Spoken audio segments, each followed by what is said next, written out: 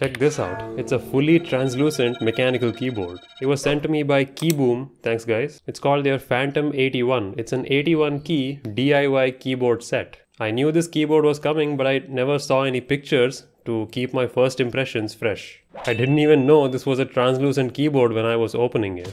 Inside the box you get a complimentary foam, that's good. And you also get a pretty good quality cleaning cloth. And there's the manual, and it has quite a lot of features. And it is a hot-swappable keyboard, so the switches can be removed. And there is the keyboard itself. Man, I've never seen a translucent keyboard in person, and this is my new keyboard now. And I was surprised how heavy this thing is. It's the heaviest, most unique keyboard I've ever owned. And on the top there's a toggle for Windows and Mac, and you can switch between the connection modes. We'll take a look in a second, and the back is translucent as well with a nice metallic plaque saying Kiiboom. It has a USB Type-C port for charging and wired mode. It even has a 2.4 GHz receiver which is built right in. And there it is, the first light up. Tell me that's not the coolest keyboard you've ever seen. I mean, it looks like the keys are floating on RGB. And it's surprisingly well made for the price. Like, I wasn't expecting a $159 keyboard to be this interesting. Like, this thing is on par with my Keychron K2V2, but it's vastly more interesting.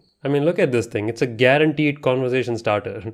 And there's a pretty good quality Type-C cable as well in the box, along with a switch puller, a keycap puller, and 2 extra translucent switches. Let's take a closer look and see how they have done it. You can see the legends are not shine through, but who cares? The entire keycap is translucent, so it doesn't matter. It's full of clever designs, like look at this. The 2.4 GHz receiver gets magnetically attached on the back with a tiny magnet in its place. Simple and functional. That's great. The keycaps have a gentle curve to them on the top, which helps your fingers map them easily. And no, the lights don't flicker like this in real life. That's the camera's shutter speed making it look that way.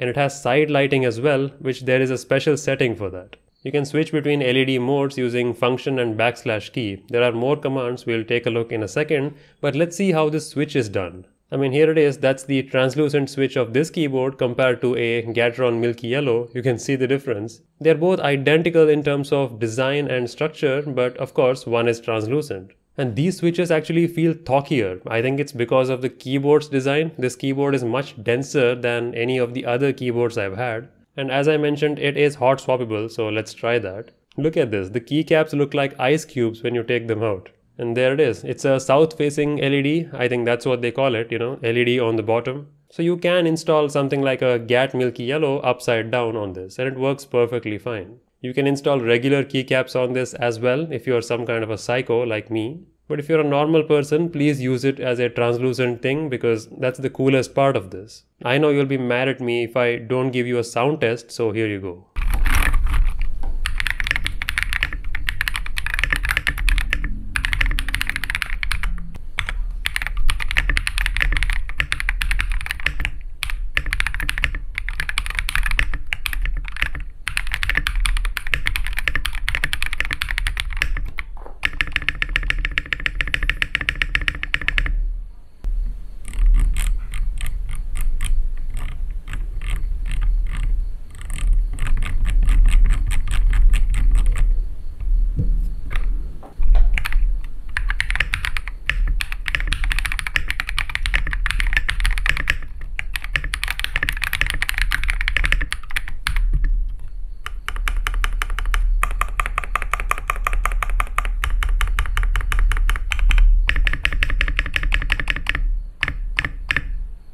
And during the sound test, I realized that this volume dial actually doesn't respond if you spin it too fast. Or maybe it's Windows that doesn't respond that fast. But as long as you turn it like a normal human being and not a neurotic chimpanzee, you'll be fine. Even at a regular spinning speed, it's faster than pressing buttons to change the volume. And that tactile feel alone will make you use it more than any button. I'm a fidgety guy, so I'll be playing with it for no reason. That's what he said.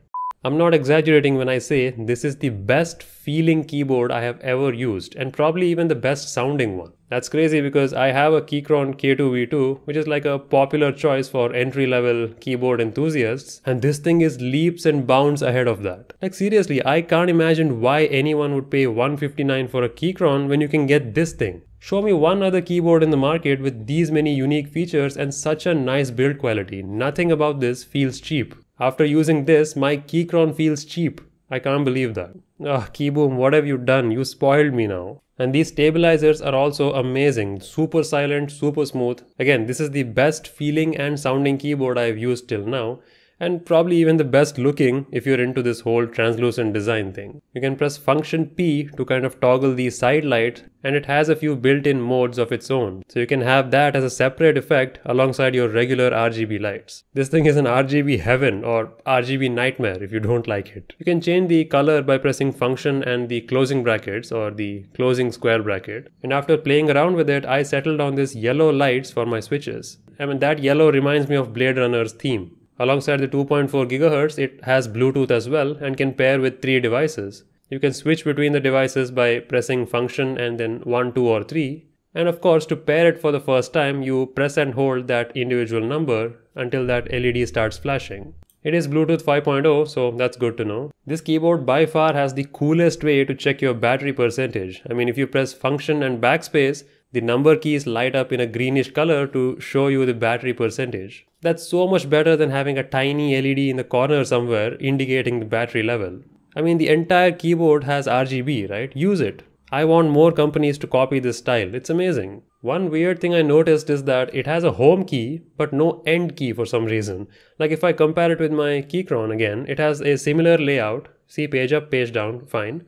And there is home and end. But this thing doesn't have it despite having a small space next to the arrow keys. I don't know why. I mean, I use home and end keys a lot. I don't really need page up and page down. And there seems to be some kind of a chip in the place of that switch. I mean, I'm sure that chip is doing something important, but come on, there's always a way. For now, I'm just gonna use their software to kind of, remap these keys. And actually, yeah, let's check out the software. I'm gonna go to their site, go to the download section and download the driver there. Okay, install it. There we go. And yes, it works over Bluetooth as well. You don't have to connect your keyboard with a USB cable to use this thing. There's a way to change the key sensitivity for individual keys by using the software, so that's cool. If you want to use this for gaming, I guess you can use WASD with extra sensitivity. And of course, it has lighting modes. As soon as you select something, the keyboard reflects it. You can set the speed, you can change the color. You can do it with the keyboard shortcut itself. You don't need to have the software for this. And yeah, most importantly, it has macros too. So let me just fix my home and end situation. I'm going to record macros for the end key using my laptop's keyboard because this doesn't have one. And I'm also going to change the default sleep timings because by default it's way too fast. I'll let the lights be on for at least 5 minutes. And yeah, I'm going to select the page down button and set the macro for that. And yeah, it immediately works. Let me record the same home macro and then assign it to the page up key. And now I can just swap the home and page up on the keycaps here. I know the elevation doesn't look nice, but at least now I have a functional home and end pair. And now I have an extra page up key which I don't need. I'll think of another macro for it later on. But yeah, that about does it. That's the Kiiboom Phantom 81, a 1.4 kilogram heavy translucent mechanical keyboard. I'll be using this as my main keyboard from now because it just looks cool and it feels great to type on. Not exactly sure what I'm going to do with my Keychron K2V2, and I have another keyboard which I have actually sent to a special person. You will see a video on their channel soon. And since I'm using this one, I'll probably give away the Keychron in a future video. Let me think about it. And thanks to Kiiboom for sending over this keyboard. It's pretty cool. I'll leave a link to their website. You can buy a bunch of stuff. Like they have other things too on their site. Apparently they sell in-ear monitors too. Wow, maybe I should check that out sometime. Let me know if you have any questions on this transparent piece of art.